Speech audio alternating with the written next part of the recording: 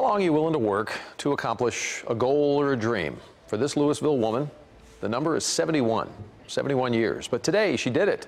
Jeff Paul, all new at 6 o'clock.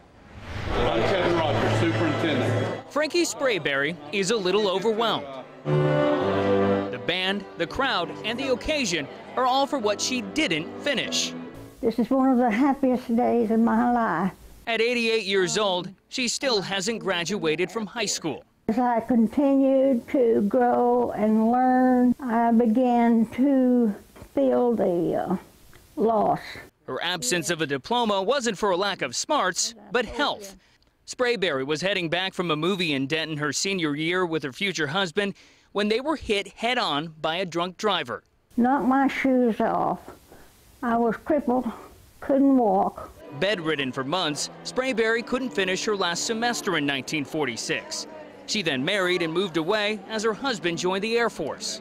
For years, I dreamed that I was back in school, studying for my exams and getting ready to graduate.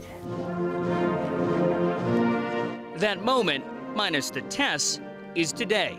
Lewisville ISD caught wind of the situation and organized a proper graduation with full honors. Today is about never giving up.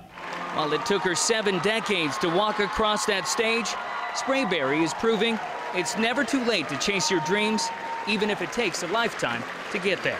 Look forward to tomorrow. Don't look back at mistakes. In Lewisville, I'm Jeff Paul, CBS 11 News. Frankie Sprabary, by the way, also says she's looking forward to spending time with her grandkids, maybe getting back into painting. Now, the kids say that while she hasn't given any hints at college, they know they probably shouldn't put it past her based on what she just did. So we'll see.